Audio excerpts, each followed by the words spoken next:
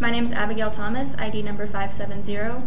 Being over halfway done with the academy, we've moved from being in the classroom a lot to putting everything we've learned into hands-on activities and applications. This is the Grand Prairie Police Academy, Class 7, Week 18. Part of this week's training included learning communication skills, which involves an introduction to verbal judo, which is a technique used in dealing with potentially verbally resistive individuals. We also participated in the Grand Prairie Special Olympics Penny Challenge Run. We ran to different schools throughout the city and were greeted by students and Special Olympic athletes. We revisited various handcuffing techniques with hands-on training. While on patrol, it will be necessary to identify different situations to dictate which form of handcuffing strategy to use. We ended the week going over transportation code to help us prepare for scenario training for the following week.